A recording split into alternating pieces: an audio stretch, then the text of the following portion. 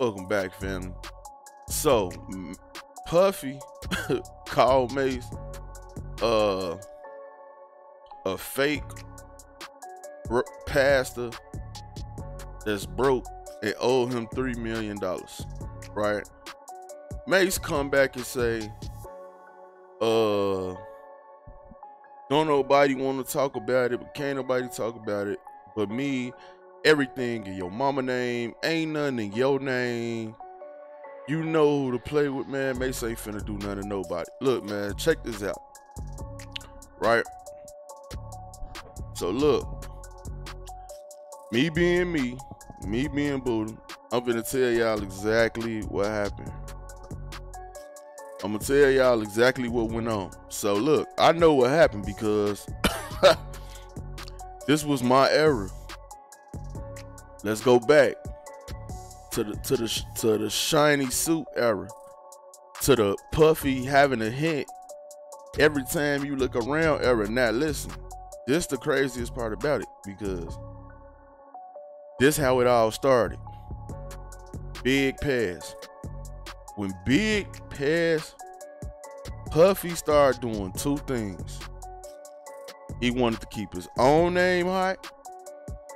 He was putting Mase on everything under the sun. Mase was on every remix.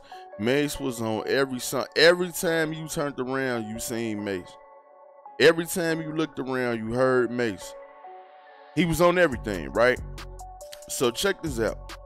So when Diddy said, how much money do y'all think I really made off him, and he only did one album? Diddy, I can't tell you how many features you had Mase on. I can't tell you how many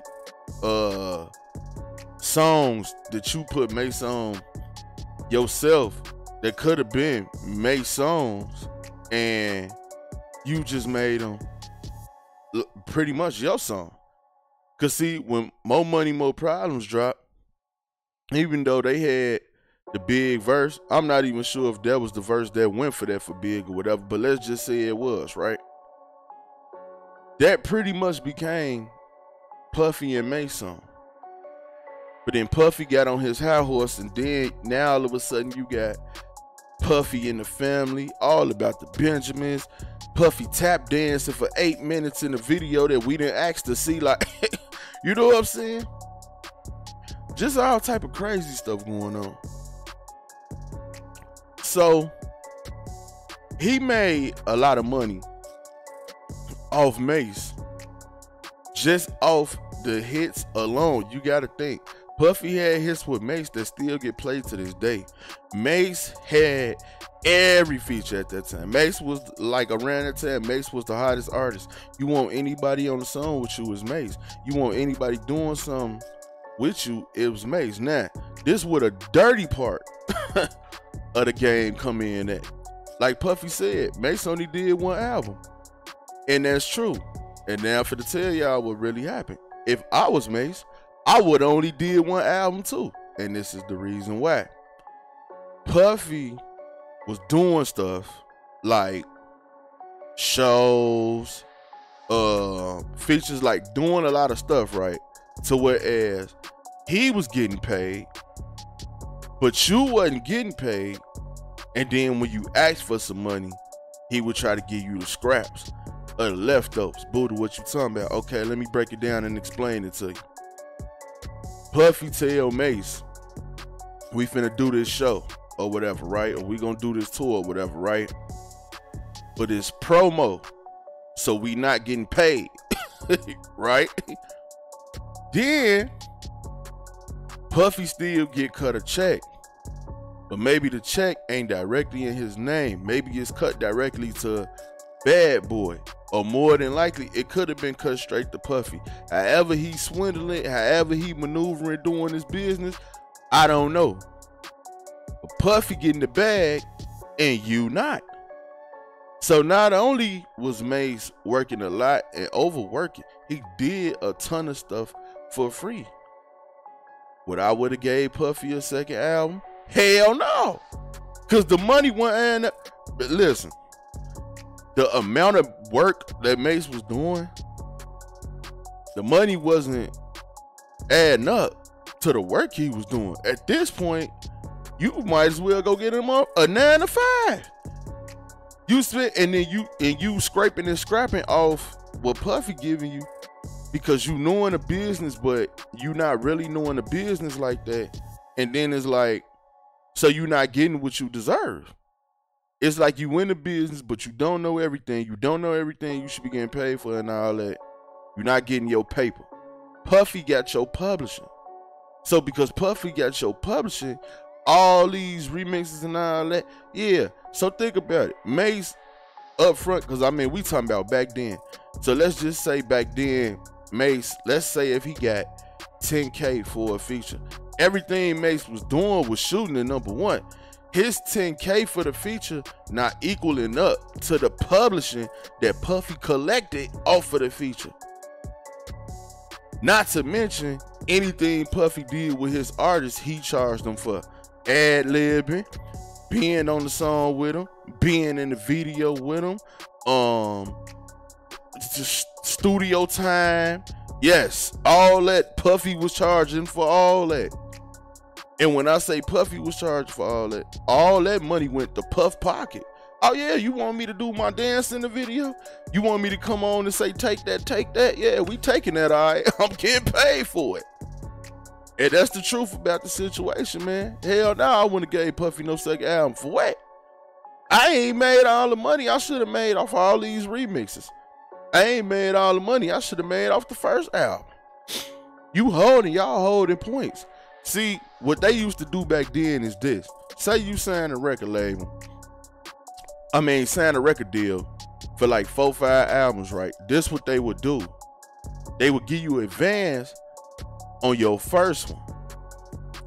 See how your first one do. Now remember, you didn't got the advance, so now you already in debt because they didn't give you the advance already. You already in debt.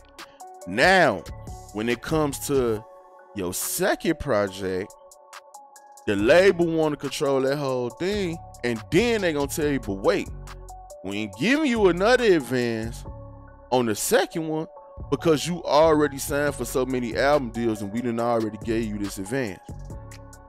Sometimes it work out for people, sometimes it don't. By the time it was time for Mase, felt like he should have had way more money to get another advance. Some hell, he done did enough remixes for a whole nother album. He did enough songs to keep Puffy hot. All broken glass everywhere. If it ain't about the money, I just don't care. Like all that, you know what I'm saying? More money, more prop. Y'all know Puffy and Mase was going crazy out here with the shiny suits and everything. And Mase was working. He was working hard. Should have just had a 9 to 5 though at that point, because he never made nowhere near the amount of money that he should have made at all. Period. And Puffy knew it because Puffy was the one that was taking the money.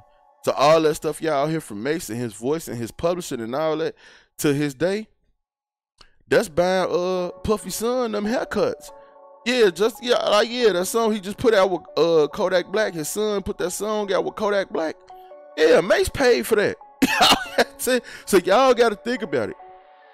All them hits Mase had over the years has generated money Mase has never got because it has always went to Puffy. Your publishing checks ain't gonna start coming to you until you get ownership of your own publishing. Puffy owned his publishing. So this what Puffy used to do. Okay, you want out the deal? I bet I'll let you out the deal. Give me $1 million. Mase don't want to give Puffy the $1 million. He drop a freestyle. It's how they go crazy. He come back. He drop another song or something. He freestyle or something. It go crazy. Puffy shoot the price back up to like 3, 4, 5 million.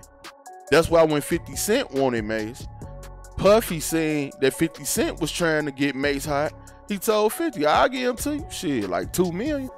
And if you don't want to give me the 2 million a day, you call me next week, it's gonna be 3 million. That's why 50 Cent keeping that grudge with Puff. Cause he feel like Puff tried to swindle him in a deal. So you know what I'm saying? That's the truth behind the whole situation, man. Mase never got all his money. And I hate to say it, but I mean, he never will. Them spins and all that, it slow down, man. But I mean, it was a time and era where Mase and Puffy was just running it. Hit after hit after hit. Mase was on every remix, song after song after song. He never made all his money. Ain't doing no second album. That shit dead. Hell no. And Puffy steady hitting with this promo, this promo, this promo. But Puffy was getting checks. So imagine Puffy pulling up to you, Bentley, he iced out, everything. Hey, yeah, man, this a promo. You nigga, you saying everything promo, but you eating good. It's a promo, but Puffy got the mansion. Puffy got the new cars. Puffy got the... And think about it, Puffy ain't the rapper. He the CEO. He flossing and flexing harder than everybody. And he's just the CEO. And that's the truth about the whole situation, man. So now, Puffy, you wrong, and to a certain extent, you know what I'm saying, Mase wrong. He let it go on for too long. What he should have did was stay cold, and when Puffy was trying to let him go for that $500,000, $1 million or two, pay Puff that $500,000, $1 million or two, he'd have got his publishing and all that back, could have came back and been doing music. But now, every time he get hot, Puffy go up on the price. That's why he never got out that contract, and Puffy been on his published for years. That's why he can go on stage, and if Puffy don't want to perform, Puffy could tell people he better not perform or I'ma sue y'all, because Puffy the one that still got his rights to this day. Messed up situation, man. But y'all get in the comment box, man. Let me know what y'all think. It's your boy Buddha, I'm out.